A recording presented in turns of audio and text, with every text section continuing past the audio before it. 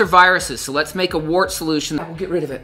You look at a wart, all this keratinized tissue. Now, get rid of that callus tissue to get to the wart itself. Once you've done that, your body needs to see that wart you're pulling out as an enemy. Let's make a recipe you can do at home. Tagamet, a Dr. Scholl's Freeze Away Kit, Compound W, which is 17% salicylic acid.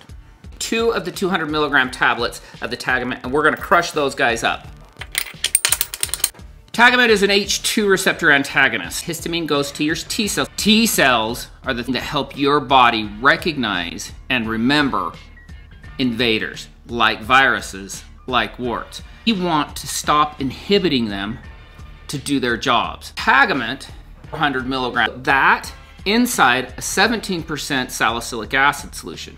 The salicylic acid is going to take off the rough top layers that's protecting that wart. The Tagamet's gonna be there close saying, hey, all you T cells that are hanging around, pay attention, I'm about to show you something. And all those T cells, because we remove the histamine, we remove the histamine, they wake up and they're like, what's going on here? Put the tablets, 400 milligrams into 9 milliliters, salicylic 17%. Alcohol in there, you don't even need to levigate it, just pour it right in there. So you take this stuff, and you put it on that wart once a day. That'll put 15% salicylic acid in a nitrocellulose space with castor oil and a 4% cimetidine that'll wake up the immune system saying, hey, pay attention what's going on here. A Metaplast from Curad, 40% salicylic acid. Sit over the top. And you're gonna wanna do that every day, about a week, before you can see that the wart itself is becoming a little loose. That's when you know it's ready to go. Now, the wart hurts a little bit.